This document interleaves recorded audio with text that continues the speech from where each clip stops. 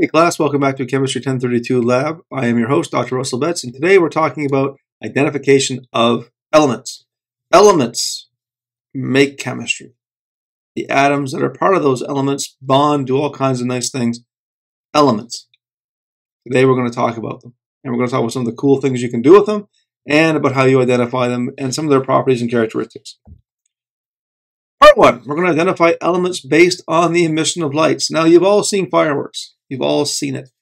You've all seen streetlights, they're kind of yellowish color. You've all seen all kinds of different things. Okay. Whenever you heat up an element, especially metals, especially metal salts, especially if you burn them, they burn with a certain color. It's really kind of cool.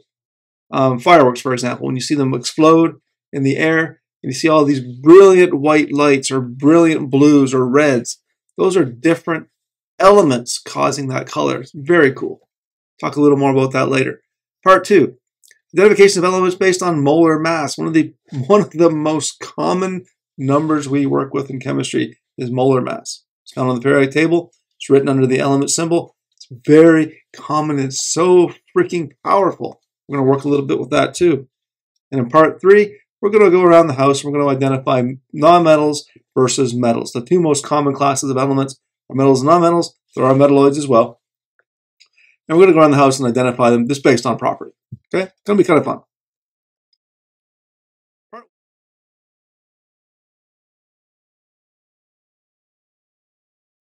Part 1, identification of an element based on the emission of light. It's cool, guys. I wish we could do this at home. It's just too dangerous. Open flames, buying a lot of inorganic salts. We're not going to do this at home. I'm going to do it for you on video. It's no problem. It's kind of fun. We're going to light a Bunsen burner. Bunsen burner is going to burn. And we're going to put certain salts. Literally, there's salts in solution. And we're going to burn them. And you're going to note down what salt it is I'm burning and the color that it gives you. And you'll be surprised at some of the beautiful colors we can get from salt. And doing this experiment, you're going to identify two unknowns just by color. Very simple, very fun.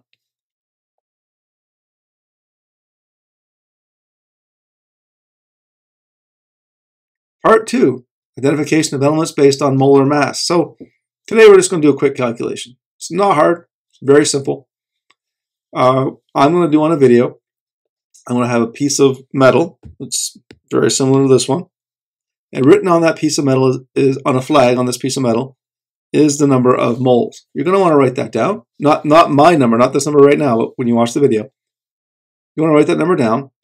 I'm going to put this piece of metal on the scale.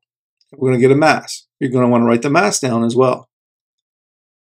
Molecular mass is grams over volume. Pardon me, that's density. Molecular mass, or molar mass, is grams divided by moles. So if you know the grams by putting it on the scale, you know the moles by reading it off the flag, simply divide the grams by the moles and you'll have molar mass. Now, with that molar mass, you can go to the periodic table, find an element that has the same or similar molar mass, and you can identify or at least make a very good guess at what element you're dealing with.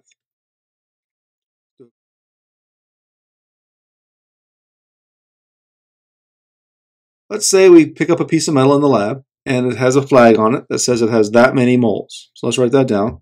Moles equals 0.1459 moles. And we throw it on the scale, and the scale tells us we have that many grams. So grams equal 15.736 grams. So this is the data we have. We want to know molar mass. We know that molar mass equals the grams of an element divided by the moles of the element.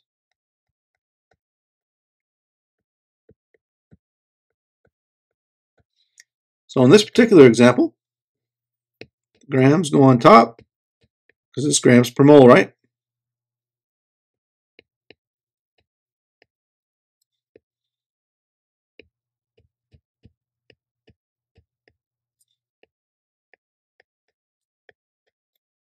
So get your handy dandy calculator out. 15.736 divided by 0.1459 equals 107.85. Oops, let's do this correctly now. 107.8 grams. I'm sorry. Pardon me. 0.9 grams per mole. And you go to the periodic table, you take a look around, try to find 107.9, and what you'll find, silver. So that element is more than likely silver, based on its molar mass. Okay? And that's how you solve these kind of problems in part 2.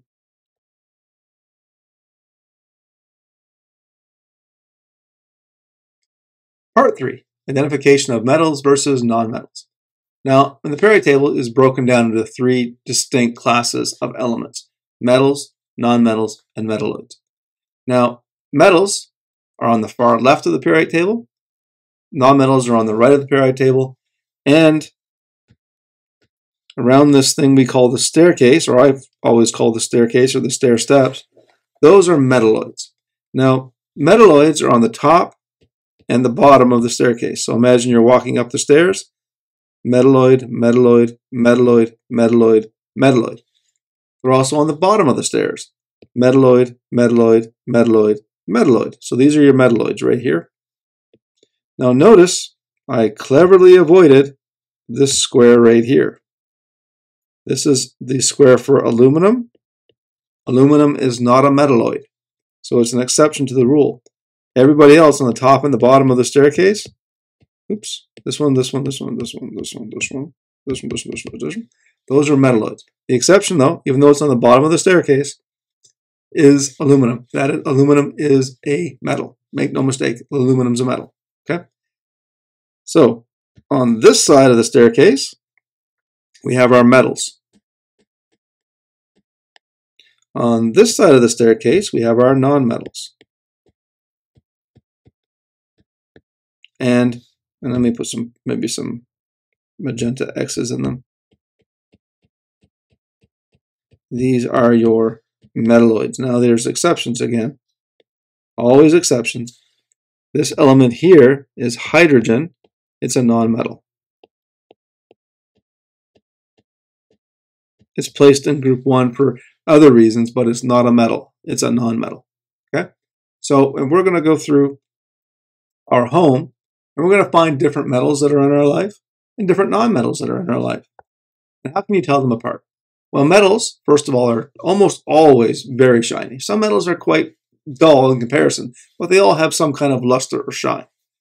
Metals are generally flexible. Now, depending on the thickness of the metal, you may not be able to bend it with your hand. But a paperclip, for example, is definitely metal, and you can definitely bend it. It's very flexible. And metals are great conductors of heat and electricity. You know that for yourself. Your cooking pots at home are made of some kind of metal. Maybe aluminum, maybe cast iron. Maybe maybe you use ceramic, that's a non-metal, but you probably use a metal. Okay? Your plumbing, your water coming into your home is copper. The wires in your walls for electricity is also copper. These things conduct electricity very well. Some non-metals in your life, your pencil lead on your pencil, it's not made of lead. It's a holdover. It's made of carbon. It's graphite, which is the element carbon. If you have double paned windows in your house, the gas between the window panes is probably argon. It could be nitrogen, but it's probably argon. The air you're breathing right now is basically 80% nitrogen. So it's not pure nitrogen, but it's definitely very, very, very enriched with nitrogen. There's a bunch of other stuff too. You can just go take a look around your house, see if you can find some metals and some nonmetals that are in your life. Now, metalloids in the pure form are quite rare in everyday human life. Silicon, for example, is a metalloid. It's used in computer chips, but it's usually in the compound form. It's not the pure element silicon. Boron, for example, also, you don't see it very often in our society as the pure element, but you do see it being used as part of medicines and stuff like that. Okay? All right, guys, and that's the end of part 3. And with that, I want to wish you all good luck and good chemistry. We'll see you soon.